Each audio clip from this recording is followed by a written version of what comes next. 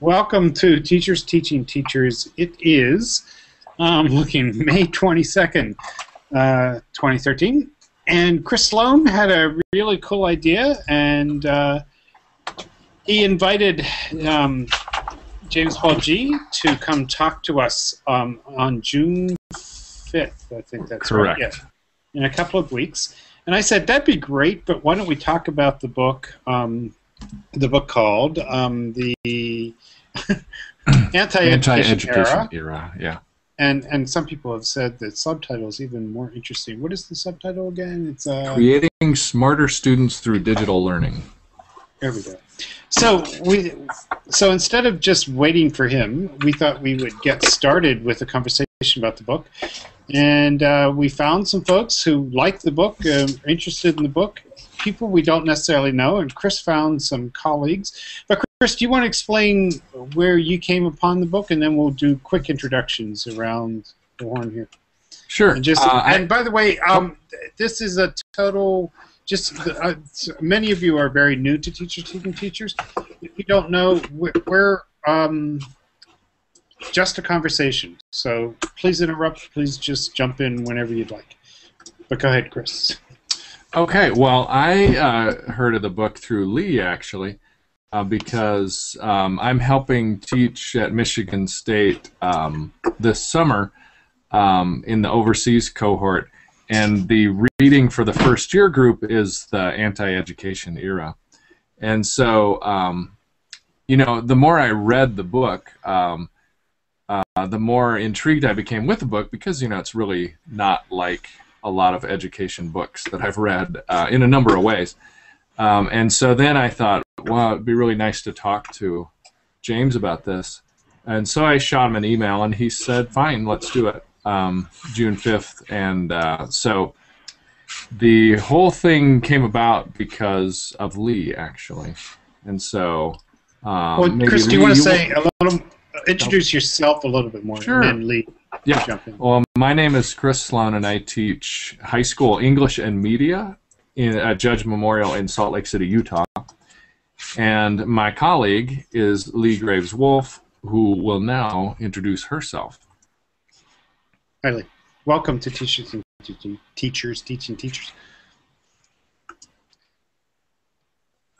You got to unmute, Lee. Lee, you got to unmute. I got it. There you go. Good. That's better. Perfect. I figured out the lower thirds. I have to, the microphone is the next step. I direct the Master of Arts in Educational Technology program at Michigan State University. And this is actually my second teaching teachers. I was on, it was a while back, and I don't remember what the episode was, but it's great to be back here again. And so our program has several different formats. One that Chris had mentioned is overseas this summer, which Marcy is a part of, who's down there in our Google Hangout. And what we try to do with each set of our courses is ground our discussions in a book for the year. We found this to be quite effective. Being a master's in ed tech, one of the things for a while that we prided ourselves on is that everything is online, all the materials are free, you can pull this stuff together, and we've sort of moved towards reading very contemporary, relevant, inexpensive books for our students so we can sort of expand our conversations and ground them and connect them to our curriculum. So the Anti-Education Era was brought to my attention by Michelle Shara Hagerman, who is a colleague of mine at Michigan State, and we just completely renovated our online portion of this course as well, based upon the G book. So, and I can post some links to some of the work that our students have already started doing around this, but we're really having them deeply integrate this into a course, and I can't remember the name of the course, but essentially it's problems of practice with technology.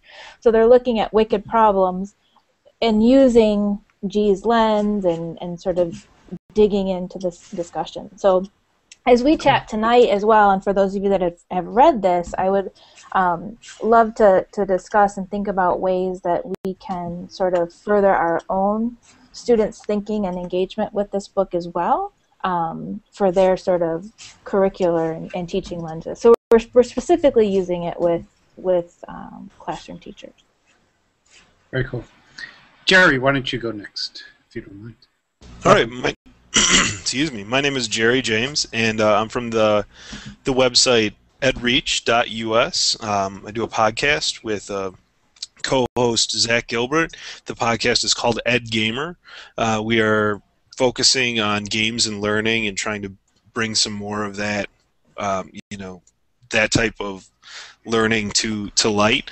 We've had Jim on a couple times. He's a fantastic person, and always entertaining. And I'll try not to spoil any of the awesome stuff that he has to say for your upcoming show. But he's done some great research, and obviously with it being games based, we use quite a bit of his insight in our podcast. And we just actually talked to him a few weeks ago, and it was fantastic to hear from him again. So I do love the book. I've been going through it. So. Very cool. You're a high school teacher? I am. Sorry, I'm a visual arts teacher. Yeah, in the high school age. Very cool. And just going across here, Marcy, do you want to introduce yourself? Hi, my name's Marcy Lewis, and I teach grade 4 at Ridley College, which is in St. Catharines, Ontario. And I'm just kind of looking at what I'm going to be digging into this summer in the Mayet program, and getting my feet a little wet before I get my copy of the book. I would say you're in the pool. You're not lurking at this point, but welcome. You're swimming with the sharks. You're welcome. Thank you for coming on. Pete, do you want to introduce yourself? Welcome.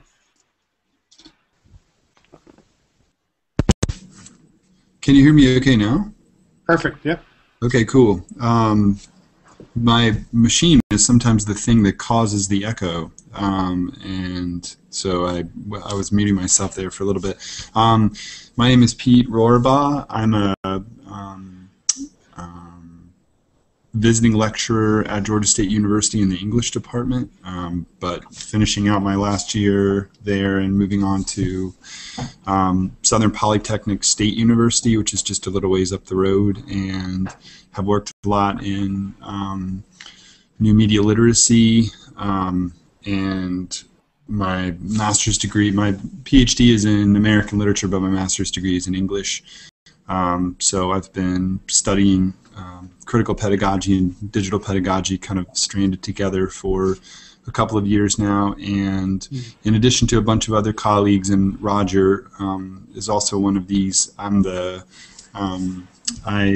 founded and am the associate editor of Hybrid Pedagogy, which is an online journal for teaching and technology. Hybridpedagogy.com is our URL. Very cool. And your association with the book? Roger, somehow you guys connected with Roger. He and I tried to work this out on the phone last night. Somehow you guys connected to Roger. I think it might have been through Goodreads, by the way. Yeah, right. So then he put my name and a couple of our other partners' names and Kathy Davidson's name into the Google Hangout window. And, I mean, it's not like I don't have 15 other things to do, but when I saw the name of the book, I was like, I hadn't heard of the book at all, so I thought I'd really like to check that out. It sounds interesting, and they had it at Barnes & Noble, so I drove out last night and bought it, and spent last night and today skimming it. So, yeah, I'm interested to talk about it. Great place to start. Cool. Roger, thank you for joining us. Introduce yourself, if you would, and then we'll get started a little more. Hey, I'm Roger Whitson. I'm an assistant professor of English at Washington State University, and I also teach in the digital technology and culture program there. Oh, great. And I guess I read this book back in February, so my memory of it's kind of hazy in some ways. That fast? Come on. Yeah, I know. I have horrible memory. I don't know. Maybe I'm the problem that he's identifying in the book. But and generally speaking, my interests lie in my field is English literary studies, and there are a lot of really interesting challenges that digital technology is laying down for my field in terms of I can have some. There are a lot of things that G talks about in the book, such as students who don't really know why they're there, that I have a very personal experience with. So there are a lot of things in the book that I really identified with and thought that he identified pretty well. There are other places where I don't agree with everything he says, but I found it to be a pretty compelling text. So. Cool. Yep. Well, thank you all for joining us. I'm a teacher in the Bronx. I teach at Bronx Academy Senior High and work with the New York City Writing Project. And I've been, reading. I'm up to chapter 4, I think. So we're all in sort of a different place as we go here, and I think that's cool. We can kind of figure out where we are and what we want to talk about a little bit. As I was going around looking for people, and I'm coming back to you, Lee, on this question. Somebody said, I just read, somebody, I don't even remember who this was, but I just read the first 2 chapters and I just changed everything in my research. So I'm wondering why, and Lee, you said you just changed everything in some program because of the book. I'm wondering if we could kind of start with that question, like why is this sort of making people change what they do? Is that too big a question? But No, I think, speaking through our own lens, especially being an ed tech program, we're always changing and refreshing curriculum, and something about this. I think the way the book was written, and I guess if I want to make a comparison to the to sort of the shift that it gives people initially when you first start reading it, and for those of you that have finished. And I've had conversations with people that have finished as well, the first part of the book is very different from the second part. There's, especially reading from the teacher lens, some of my colleagues that I was reading this with were very anxious in the first half, but then felt like relieved, I think, as they got along the book in terms of him offering solutions and things like that.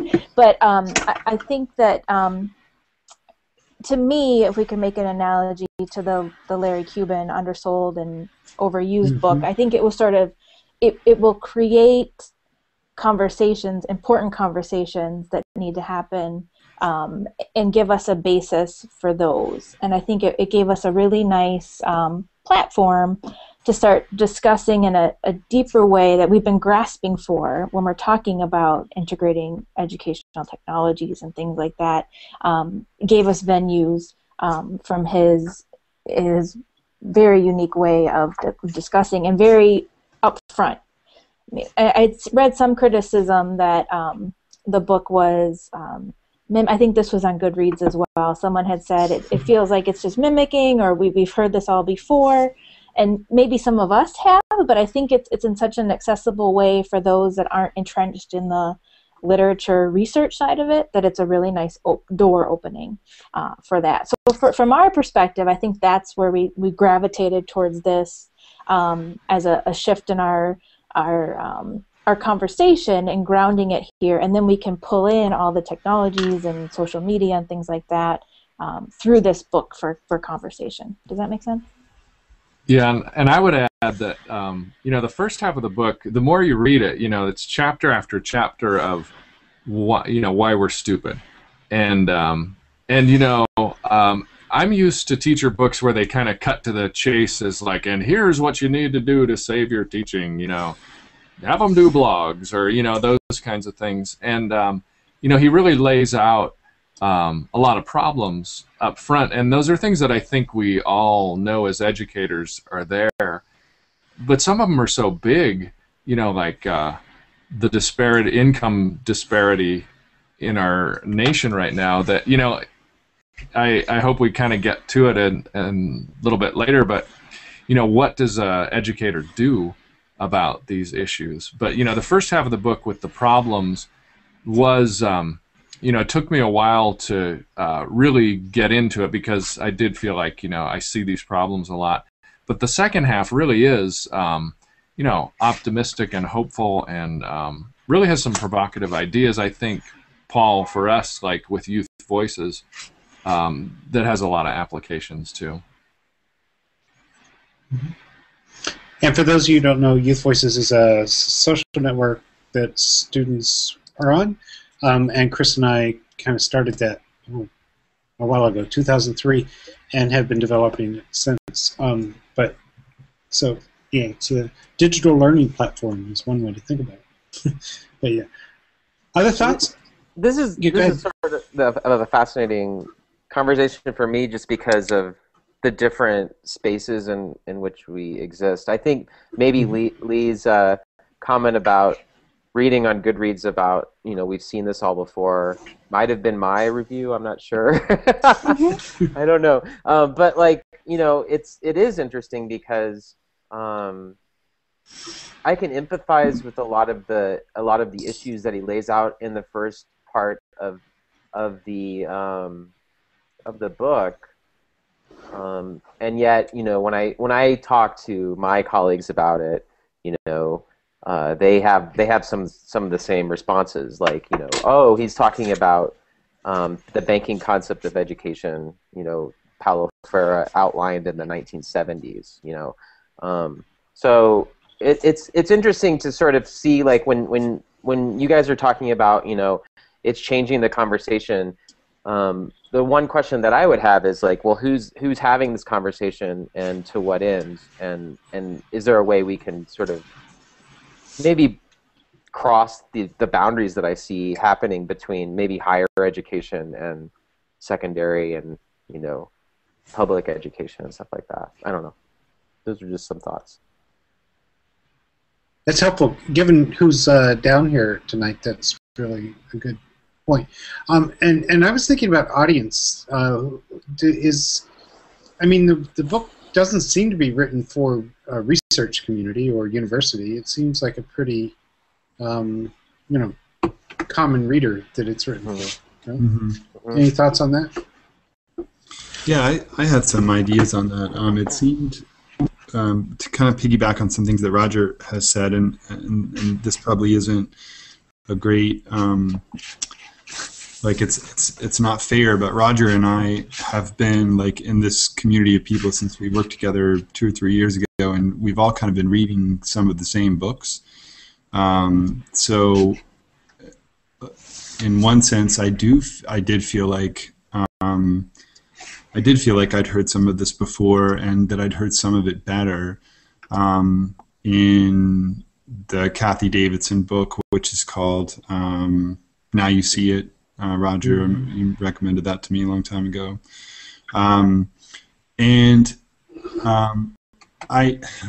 It's really, really weird. I don't do this very often, but as I was reading the book, I kept thinking, I wonder if he's going to bring up X, or I wonder if he's going to bring up Y, and I would run back to the index at the back, and I would look for, is he going to bring up Freire? Is he going to bring up Reingold? Is he going to bring up, how many times is he going to mention Twitter? How many, I was looking for like what I could expect that was coming, and when I wouldn't find stuff in the index that I was expecting would be coming, I was like, wow, how are these things not like where this narrative is headed?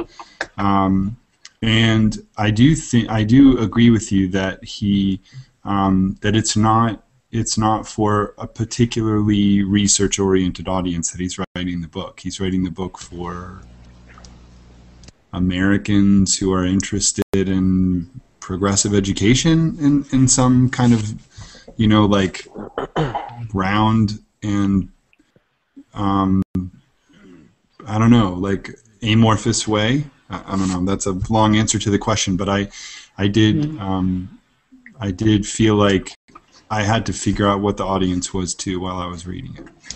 I think part of that is the way that Jim writes. He talked a lot on our podcast about constantly knowing something.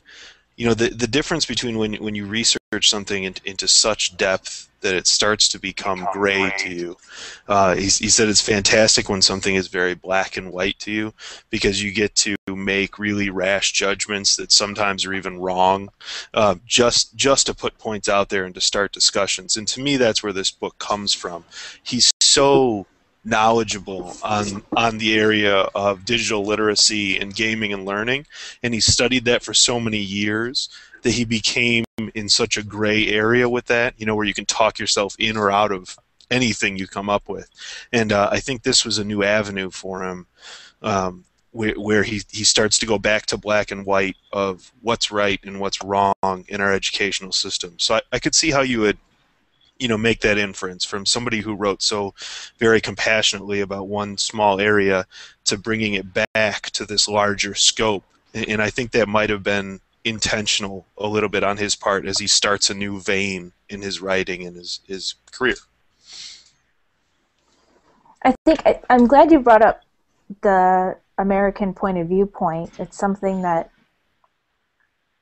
I had not thought of. I mean, it's obviously, once you say that, that's black and white to me, and the context in which Chris and I are going to be teaching this summer is an international context, and a lot of times the conversations that we'll have, some of the pushback or the frustration from our students who teach in international schools that are not governed by the United States, they pick that up right away. So it'll be interesting this summer, Chris, to see the reactions from our other populations of students who are reading it with a different lens and how it sits with them.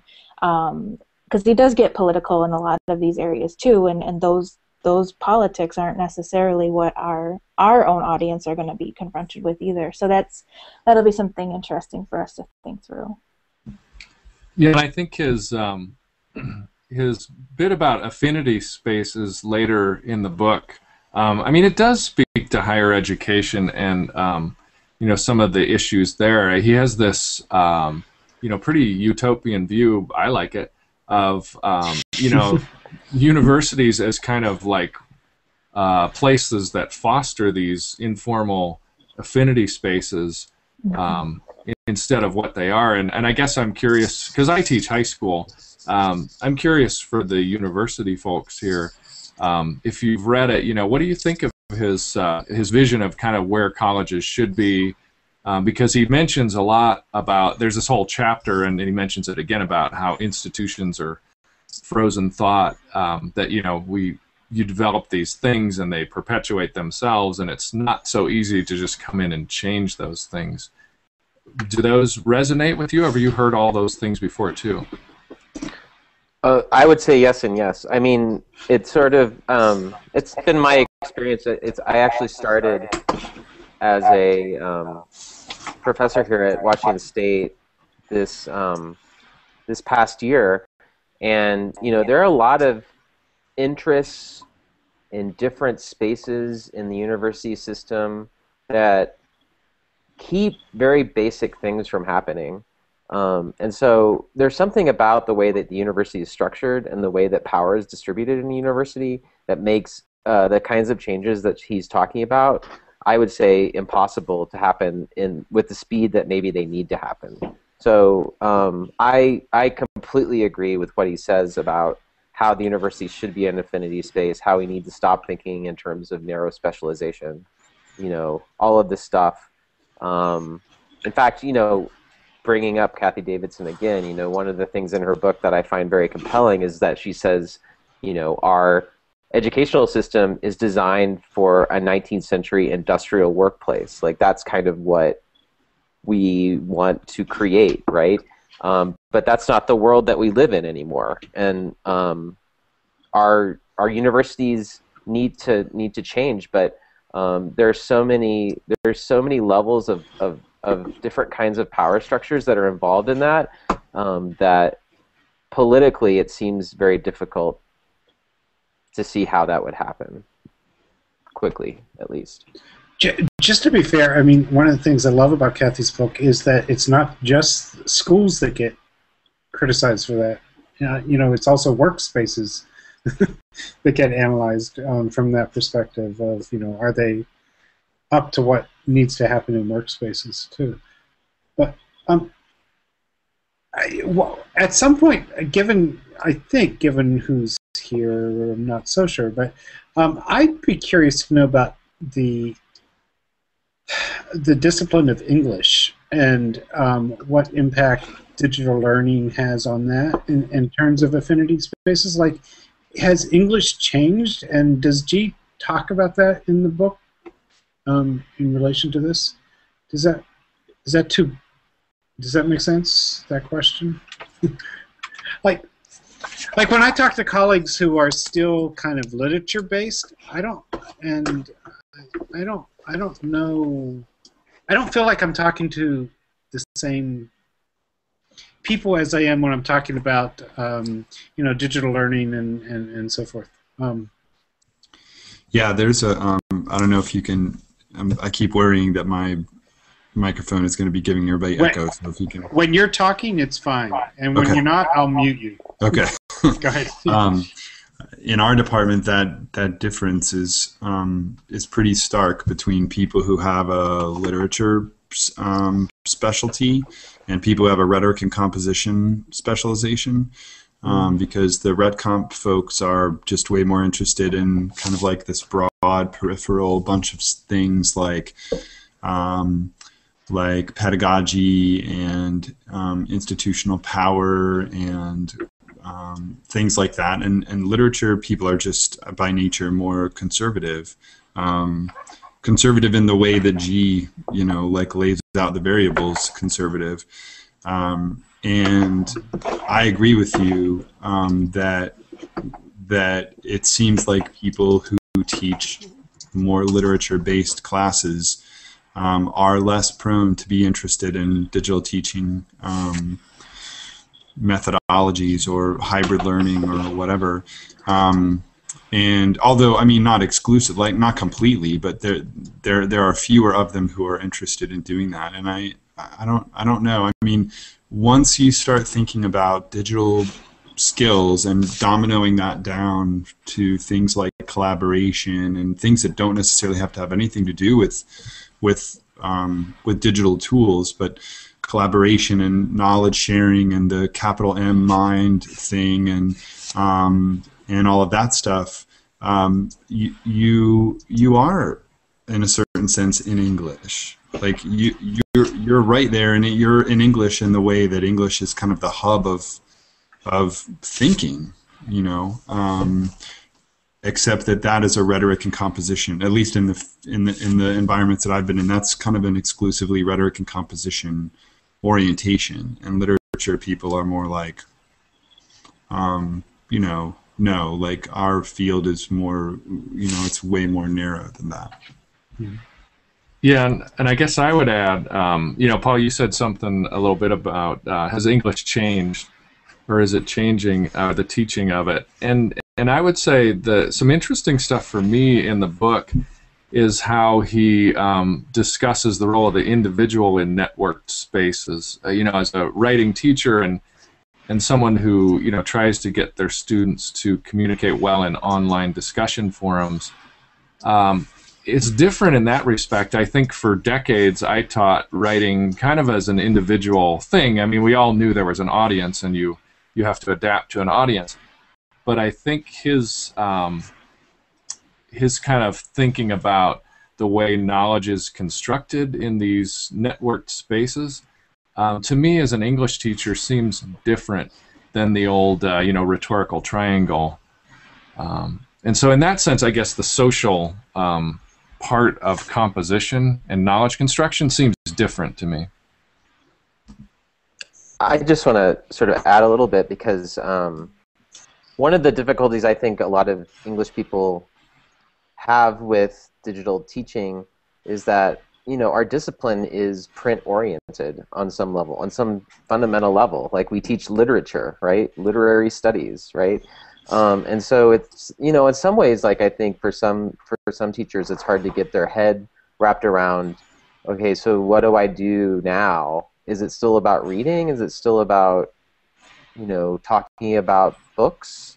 Or is it something else? And But there are also some really cool things that you can do with it. I actually taught a course last fall on different types of reading that occurred in the 19th century. And one of the things that a lot of students today don't realize is that, you know, the notion of somebody sitting by themselves and reading silently is a very, you know, recent development. Like in the 19th century, when you read, sometimes you would, you know, stay up with your family and read to them out loud. And would, you know, nobody had television, so that's what you did that evening. And you can sort of replicate some of those experiences using digital technology. And so I think there are a lot of really cool opportunities. I just feel that a lot of people in English can't. It's hard to get over that kind of hump of, you know, traditionally I teach stuff having to do with paper, having to do with books, and right now I don't know where to go with that, you know. So I would agree with that point. I definitely think that, you know, seeing it from a secondary standpoint, where I think our curriculum at that level is largely anchored to text, paper text, and there's just a general fear that when we get away from those things, you know, into the great wide open, who knows what'll happen. And it scares people sometimes, but, you know, I think the book deals with that and talks about. There was a section of the book, and I highlighted it, and I was trying to find it, and I can't. Where he talks about, you know, the importance of digital media being just as important as paper and print, where either can dumb you down or either can heighten your intelligence. Say more about that. What do you think? I mean, that's his point. But right. You know, how do you see that? Yeah. That coming from a visual arts standpoint, I love that.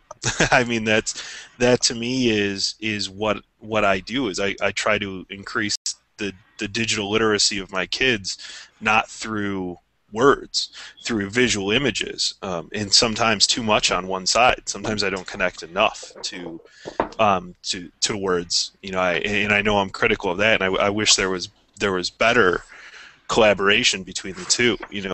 And I think he made a point in the book also about the connection between, you know, he gave an example of like a chemistry student learning art through chemistry and creating both, you know, a chemistry project, learning about the metal that they were working with, and in that connection. And I don't think that happens. It certainly doesn't happen anywhere in the secondary level right now, regardless of whether it's on text or not. So, and if it does elsewhere, please let me know. I think it's fantastic if it did, but it's certainly not at my level. So that's the point of the affinity spaces and experience and so forth, again, and mixing of disciplines, or. Well, I think there's a lot of points about the affinity spaces, like, you know, that different people can enter at different places, and you can be an expert without credentials, and that, you know, they're passion-driven places. He mentions a number of things that he likes about affinity spaces. There's like 20 points that are worth looking at and applying to schools. I mean, I could think of one. Go ahead, do a couple. Yeah, well, like,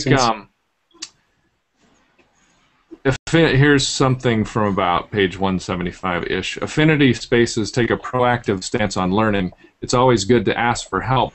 Never all right not to be a proactive agent managing one's own learning. Everyone has an obligation to facilitate the learning of others. You know, so there's this whole idea of mentorship and informal mentorship, and different roles that people can assume easily, whereas you know, you contrast that with schooling, and, you know, there aren't as many easy entry points, and that's just one of his points. I actually have kind of an interesting anecdote that illustrates what you just said. I was teaching a course. It was on William Blake, who's this British Romantic poet, and I required all of my students to bring laptops to class every day, and we tweeted often, we had like a Twitter back channel. But at one point, I one of the students had some question, or we were doing some kind of activity in class, and a student asked this, sort of simple like question about Blake that you could find on Wikipedia. And I looked at him and I said, "Well, you have a computer, don't you? Why don't you look it up?" And he was like, "Oh yeah, I can do that." And it was just sort of this interesting kind of moment where the traditional teacher would of course answer that question because they're the expert, but to model a different kind of learning creates these kind of weird moments where you're kind of in between, right? You don't know how to act as a student or as a teacher. Do you just say it, or do you encourage them to sort of figure it out on their own? So coming back to this whole idea of affinity spaces, that part of the book definitely reminded me of Clay Shirky's book, Here Comes Everybody, which I feel like really kind of, and I probably read it later than everybody else, but it marked a really important kind of shift in my head about social media, which I, up to that point, had been kind of averse to. And I liked, all the stuff he does with the grandmother who makes the purple potty on Sims, and, his stories about that, stuff like that, really are a lot like the Clay Shirky stories about how many, I don't know how many people are familiar with this book. I assume that lots of people have read it, but then sometimes I'm wrong. Do you guys know this book? I do, yeah. Okay. Some of us. Okay. But Shirky just tells like story after story to kind of layer on this idea that the way that we think has changed, and the way that we're going to continue to solve problems is going to change. And when G was making those kinds of when he was kind of going in those kind of vectors, I liked it. I guess I wanted to see him do more with that. I thought that that at some points it stayed inside of a level of abstraction that didn't get down to like nitty-gritty examples enough. Like when he got to the example of the grandmother and the Sims story and all of that, like I just wanted more and more and more of that. Or more, or even better, like classroom, applications of things like that, because I feel like all of these books, like this book and the Reingold Net Smart book and the Kathy Davidson book, and there's another one in English that relates to rhetoric by Colin Brook, Lingua Fracta, all these books that are kind of chewing over digital pedagogy and the implications of digital culture on education.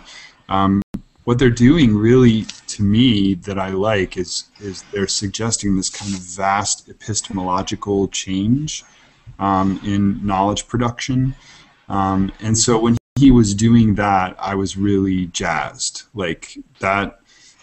But at the same time, I was also aware of the fact that I might be falling prey to the kinds of thinking that he talks about in the beginning of the book, where he's like, sometimes we just cull sources that prove what we have a suspicion is true already.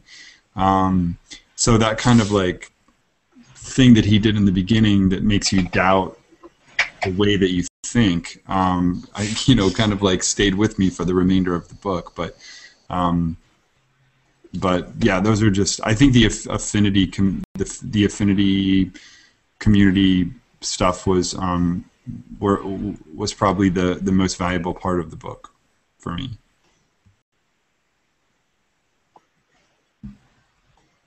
I want to call out Marcy, if I could, for a second, and just say what you've been thinking as we've been talking, and then if you'd like to.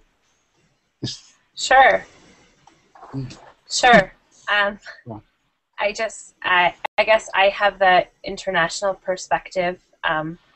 I don't live in the United States. I do live on a border community, so when you were talking about how the book talks a lot about American politics, I was thinking I'd better brush up because I'm not overly familiar with those. But I think that the book speaks to a lot of the challenges that certainly we've been having discussions about in our school, and the value of literature in the 21st century curriculum is something that I know the English department in the upper school has been definitely having a lot of conversations and having the students do a lot of blogging around and talking about what they feel about the purpose of writing and the purpose of literature in the 21st century. So I'm excited to get my copy of the book and be able to read it and think about how it's going to apply in my classroom and things that I'll be able to do with it. Mm-hmm. Marcy, where are you again? I missed that part. Where are you?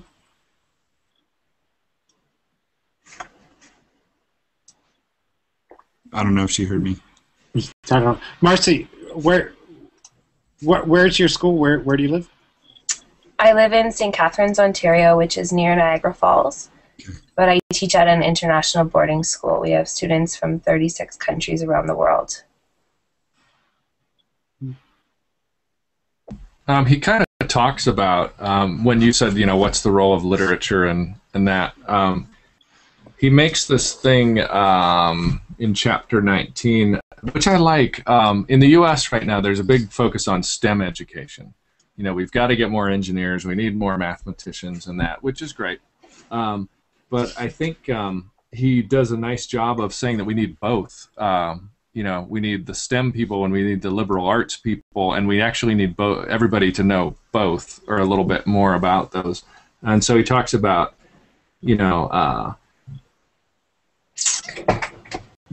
without going into too much detail, he talks about the empirical game, which is kind of like finding evidence to back up your arguments, and being open to evidence that dispute our arguments that Pete was just talking about, being open to that.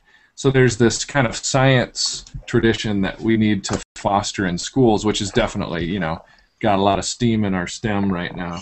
But the other thing he says is, but we also need the question of the mind vision game, and he says it's the question where, you imagine yourself, the world talking to you and saying, what do you think we should do? Like the individual is thinking like what the world is asking of the individual. So you've got, on the one hand, the science game, the empirical game, where you're talking about backing up your facts. And the other thing is more like the domain of the liberal arts. And he says the liberal arts are fundamentally about envisioning better worlds and selves. And so I really like his point that you can't do one without the other. That if you're only going to do STEM, you're missing out on this whole big question that we've been asking for centuries. And that is, how do we make this place a better world? And the other thing is like, well, the liberal arts need STEM though too, because we need to find those answers where possible. So I thought that was pretty cool. I think that's a really good point. I mean, if you look at the history actually of science as a discipline, right? It isn't even really called science until the middle of the 19th century. And a lot of the reasons why it's called science, it was actually called natural philosophy, right? A lot of the reasons why it was called science was due to professionalization, the emergence of sort of professional scientists in the 19th century. If you look at a lot of the scientists from the early 19th century, Humphrey Davy, who did a lot of experiments with nitrous oxide and oxygen, for example, Erasmus Darwin, who is the grandfather of Charles Darwin, they actually wrote poetry. Like they did a lot of things that were, considered today to be very different from what scientists do. And so you could make a very compelling argument that this division that we see between the sciences and the arts is really sort of a product of the very industrial culture that, I think digital technology is kind of slowly doing away with. So I think one of the interesting things about that argument, or that point, and especially with when you talk about the digital access to those two fields, when you look at the STEM, and we have this discussion all the time when we get into pedagogy and curriculum, there's such a basis of absolute truths in those fields. You know, there are things that can't be rebutted. You know, 2 + 2 = 4, and we know that. And you know, science with you know, all the elements and things like that. And when you get into the liberal arts and the fine arts and all the other things, you suddenly lose the stone curriculum basis that everything's built upon. That kind of dissipates, because what is art? You know, is this good art or is this bad art? Well, there's no concrete answer. Was this a great novel that changed history, or was it not? You know, you're always going to find people to argue those two things. So I think you're right. I think you do have to balance those two, but I think that's why people find those two so interesting, and why people sometimes double dip in the two, is because you can go from something that has such a concrete basis to something that really has very little fundamentals and leaves very open conversation about those things. Lee, do you want to join? I want to jump in. I want to pop back actually to something Roger said a while back, and that connects to something we had talked about earlier. You were talking about that moment in your classroom when you told the student essentially just Google it, look it up, right? And so we're in the type of work that we do, and in our program, working within an institution, we're trying to push those boundaries. We're trying to create a space to push against some of these norms, and that's uncomfortable for our students too. I mean, they know that they want that to be the ideal, and we know that that's the ideal, but just reconfiguring how that operates, I think is a challenge for us as higher educators as well. I was reading, you know, as we were talking about the affinity spaces, going back through one of his where he's talking about these spaces, there's no grade inflation, dumbing down, multiple routes to mastery for those who seek it, and we are genuinely trying to do that within these bounds of that institution that we're pushing against. And the institution isn't necessarily pushing back against us for doing it. We're supported in doing that. Our challenge really has been in helping our students relearn how to operate in those existing environments. And so that's where I see our greatest challenge, is that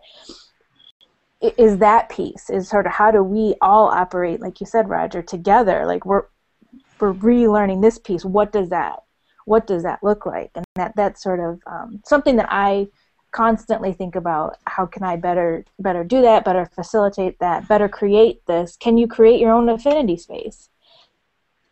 You know, is that a possibility? Yeah, I really identify with what you just said, Lee, because actually I have another anecdote from my fiance, who's trying to teach a lot of these digital literacies to her freshmen. And in her evaluation, one of the students said, you know, she had them do sort of mini TED Talks, right?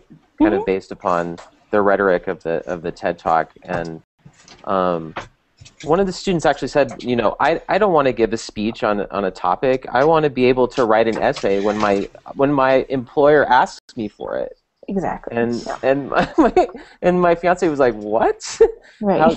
Like that kind of. I mean, I think we're dealing, and a lot of the freshmen at Washington State, you know, have been brought up on No Child Left Behind, and so they think in those ways, and it's really hard to sort of break through that layer of, you know. What is that way of thinking, though, specifically? You mean? Like there's a right and a wrong answer. Yeah, it's a standardized test mentality, and we find a lot of our beginning activities in scaffolding our own students, we spend a lot of time sort of deleting that layer, like setting them, purposely making them fail, because knowing that that's okay. I mean, to break through those things, to actually even get to the core of some of the things that he's talking about there in these ideal spaces that we want to create. So it's been a bit of a challenge, and there's been, at first there's pushback, as you were saying, from like your fiance's students. Like, I don't want this. Why are you making me do X, Y, and Z? There is that pushback, and then you just have to push back a little bit further to open that gate up before you can sort of get to there. So I don't know if I'm being ideal of thinking that people would want to would come with that mentality already, but it seems like that's a layer a challenge that we have too. And again, yes, we're working within institutions that already have these, cogs or whatever you want to call them, machines that are running. But I feel that I have a lot of liberty and is supported that way. It's more sometimes the actual classroom environment where some of those tensions arise, not necessarily from the institution down. So Roger, just to help me, so what is your fiance going to do? Less type talk next time, or, because we want to listen to students and their needs too, right? And what their expectations are. I think what's the point of that story? I don't think it's a question about expectations. It's a question of getting our students to where they need to be, right? And resetting their notions of what kind of job market is out there and what kind of literacies they need to succeed in the world, both as workers and as citizens, and that's difficult. I think one of the big anxieties our students have is that they're living in a culture where they have to give the right answer, and that's the only way that they can get to where they think they're going, right? They think that the world is about somebody giving them a question and them giving the right answer, and that's not the world that this sort of new world that a lot of us are seeing emerging in front of us. That's not the world that's there. So it's like we said, it's like a sort of a layer. It's like this weird shell that they have in front of them.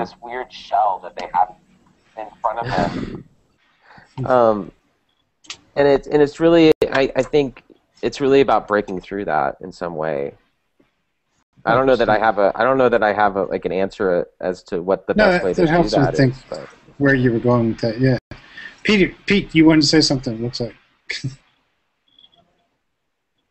Yeah, go ahead. Yep. Yeah, can you hear me okay now? Yeah, go ahead. Okay. Yeah, I think that I missed a little piece because my connection dropped out, but this relates to something that Lee was saying and what Roger's saying. I think for me, all of these questions come back to the discipline of critical pedagogy and the fact that,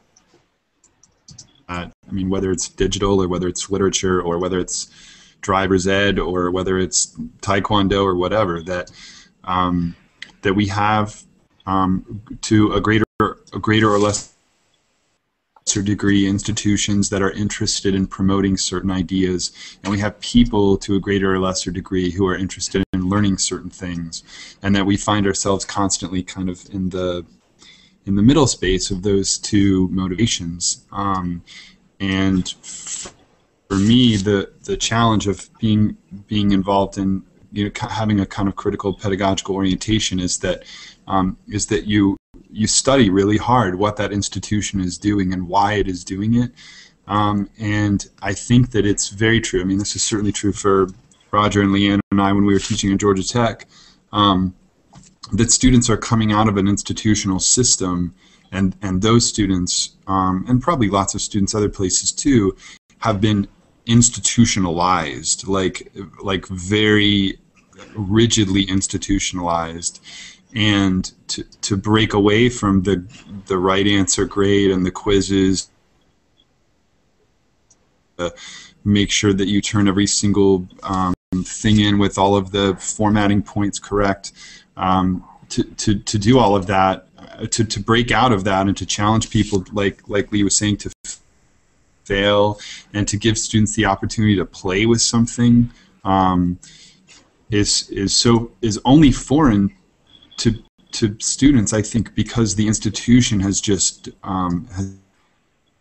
beaten that impulse out of them, and grades go right along with that. And so I forestall and avoid discussions of grades after the first day of class for so long, painfully long, to try to and deflect them. I do this rhetorical judo for the first month of the semester, so that we just don't think about grades anymore. And there's always this time around about the last third of the semester where somebody goes, we really haven't talked about grades very much, and I'm like, okay, well, this part of the semester is a success because you've been really busy doing a lot of things, and they have not been in an effort to accumulate a whole bunch of chips or points or whatever the hell somebody wants to say is something that matters. And again, that's the institution. That's institutional learning systems that do that to us.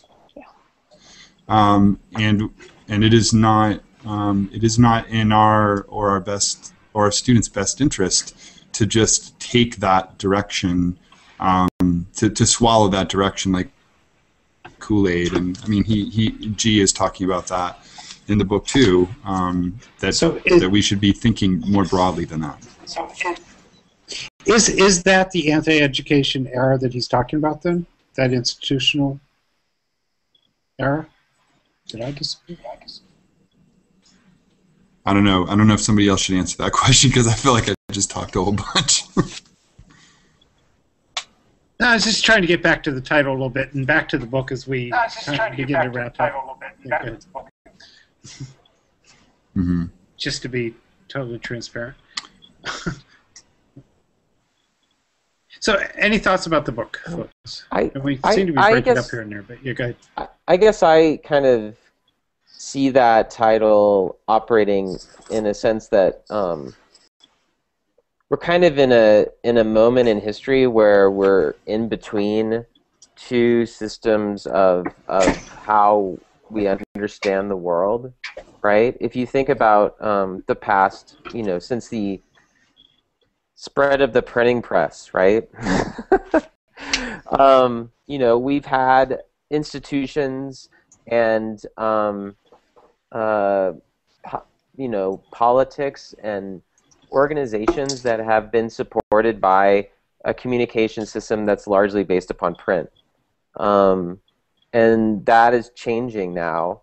And so it means that a lot of our institutions aren't built to deal with the reality that's confronting us.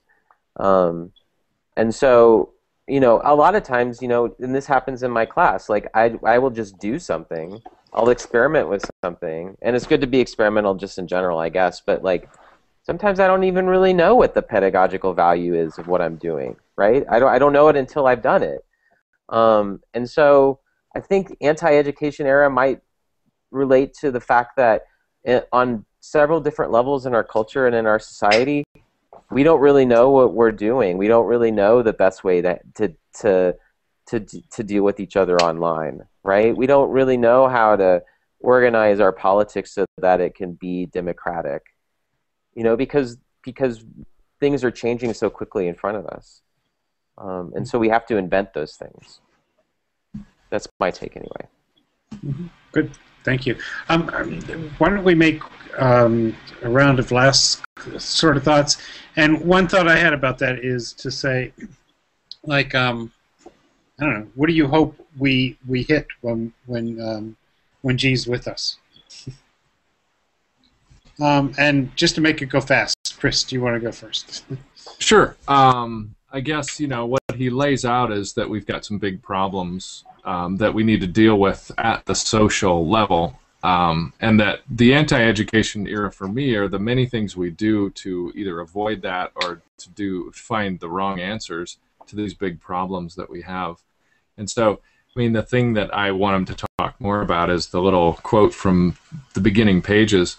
When he talks about what's smart about this book isn't me, it's really me plugging myself into good tools and other people in right ways. And if we do that, then we can be smart and moral, and we can save the world. And so that's what, as a classroom teacher, I want to kind of unpack a little bit how we go about doing that.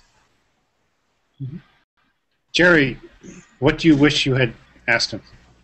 It's funny. I got to say first, I think you get a kick out of the fact that we just spent that much time discussing the title, because it's not the original title, but I'm not going to ruin it for you. You have to ask him what the original title was, and Okay. I think you'll get a big kick out of that. I think the question that I want to ask him, and this goes along with everything you just said, I wholeheartedly agree with with everything, Pete, you were saying there, and I like all that. The question is, who folds first? Where does the change come from? Does the change come from a higher university level first and then trickle down into, and Roger, you just said the change is happening around us so quickly, and I agree with that. Those changes are life, but our education system is such a dinosaur. At least where I am, it moves so slowly that who's going to initiate these changes first? Do they come from down low? Do they come from from the top? And that's one of the things we discussed on the podcast with him, which is on the website. There's a shameless plug if you want to check it out later this week. And I asked him who was doing it right, whose educational system was aimed right, if ours was not going very well. And he had some interesting thoughts on that, but that ended up in like a 40-minute discussion. So Jerry, when are you guys live? We actually we recorded him. No, but generally, when are you guys on? Oh, that show will post. We post every Saturday. Thursday nights, we're switching into a format which is now our Thursday night live hangouts. But this Jim was actually on for our 101st episode, which was a recorded podcast, which will be Saturday night. And thank you, by the way, for having me on. This has been a fantastic time too. So you record on Thursday at what time? We've been flopping around a little bit, but I think it's going to be like 8 p.m. I think that's what we're sticking with now. Eastern. No, that's Central. I'm sorry. So 9 p.m. Okay. Good. Great. Lee, any last thoughts? I'm interested to hear what the original title was, because wrapping up our conversation in terms of the anti-education piece, these affinity spaces can't be credentialed.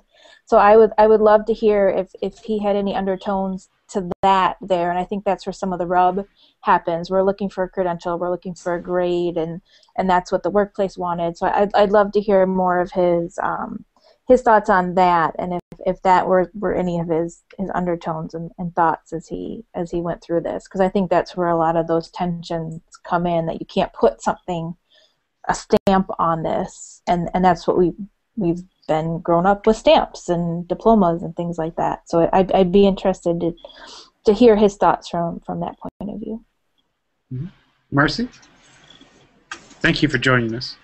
Oh, I'm sorry. I didn't realize I could just watch and not actually be in the Google Hangout. I'm glad you didn't know that. Go. So, sorry. No, don't be sorry. We're glad to have you here. I guess it's a typical Canadian thing to do, is just to apologize. Oh. So I guess I want to have a better understanding of, what he's written behind the book, and I'm a very auditory learner, so just reading it isn't going to give me the same as actually hearing him speak about it and kind of dive into some of the topics that people have found really interesting. So that's what I'm looking to get out of it. And I want to say that I love that you guys have pointed out the affinity spaces, and I'll key in on that as I'm reading it. And one of the things that I really worry about is that if I'm ever back in a classroom where there aren't computers, I'm not going to know what to do. Like when I'm outside in a park observing birds or doing whatever with kids, I'm cool. I don't have to have computers. I don't want to say that. But I never want to be the source of information anymore.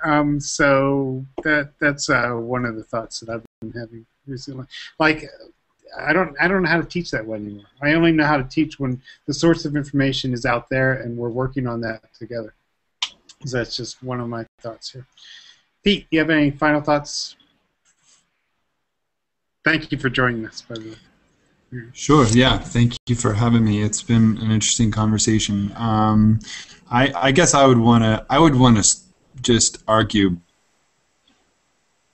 bunch of little points with him, just because in the beginning I some of his rhetoric just was kind of like rubbing me the wrong way, and so I was almost motivated to like keep reading because I was bothered by like this conservative liberal binary that he was throwing out there. And but I guess the thing that I would want to know the most is, so when we talk about these things like collaboration and collective thinking and what do you think is best for us, all of this kind of all these approaches in all of these books, there's kind of an underpinning of we need to move in this direction because this is where the world is going, either because whatever people say that the job market is going that way or the world in general is going that way. But his book interrogates the idea that the thing that you think is true really is true because it's statistically or empirically true, or it's just true in your head because you want it to be true, because you want that kind of meaning to be there.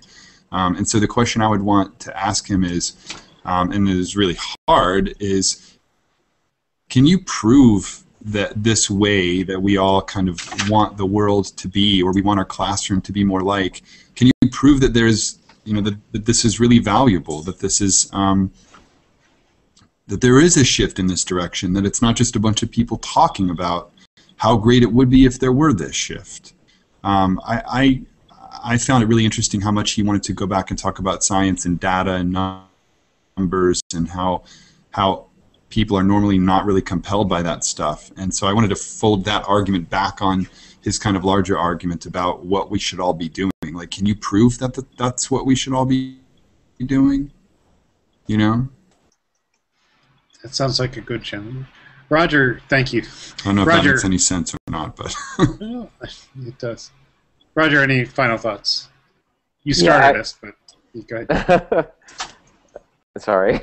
I just want to reflect or sort of expand upon what Jerry said, this question of where change comes from, to sort of think about maybe the political issues that are involved, right? Like there's so many people, we're talking about changing literally an entire institution, and how does that happen? How does that happen in an intentional way? And how does that happen in a way so that, those of us in traditional fields like the humanities or like English that really value what we do, how does that happen so that we don't lose sort of our core values, which I see sometimes. I see, the whole MOOC mania stuff sort of running into a kind of, a very sort of corporate kind of job-focused notion of what education should be, and I'm not sure that that's all that it should be.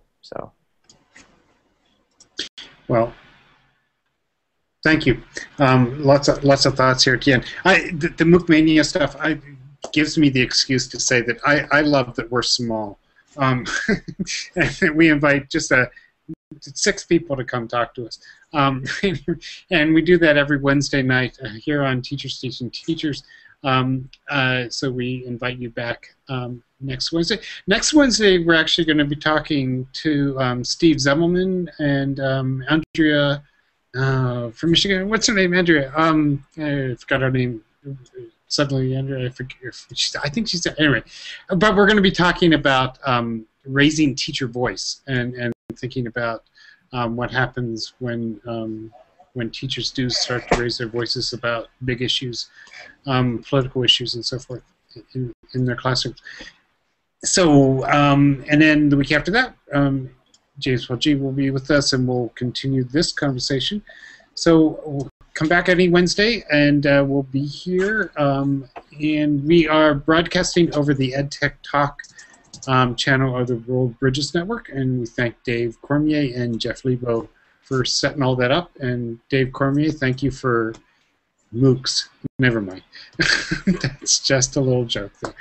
But thank you all for stopping by. Talk to you soon. Thank you.